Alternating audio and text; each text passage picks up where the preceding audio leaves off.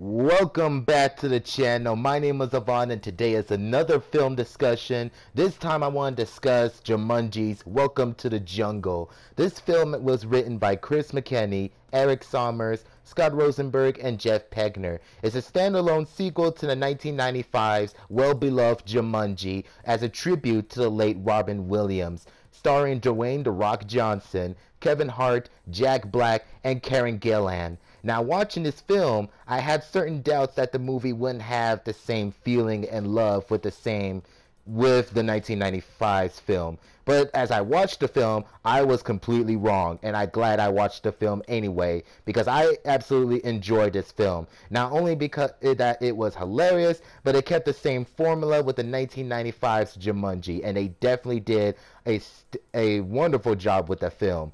But not only because the movie was funny because of the writer's portion, they obviously knew exactly what they're doing, and they probably was playing this for a while now. I bet they were playing it for quite some time. But it was because of the cast as well, which is very rare that I have seen a movie that not only that I recognize all the cast members, which is very rare in a lot of films that I've watched, but I absolutely enjoyed it, and it exceeded all of my expectations. All my expectations were met, and new ones were to be expected. And as for the story, well, the trailer and the summary kind of said it all. The game was found by a next generation that mysteriously got turned into a video game. The kids got into we got introduced by these brand new kids who once you see the kids at the beginning of the movie, it's self-explanatory. They are completely different. They don't seem to get along. They don't seem to understand or know each other.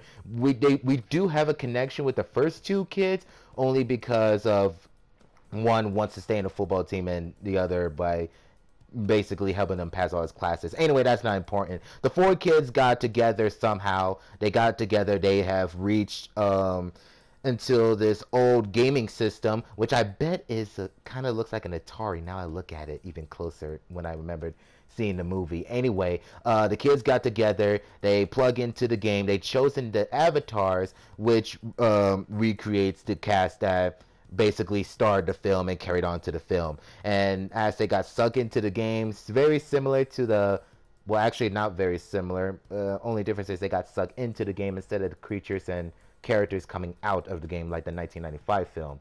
Anyway, they got sucked into the video game. A lot of video game references are referenced in the movie, so gamers might like this movie. If you pay attention, you might see some references.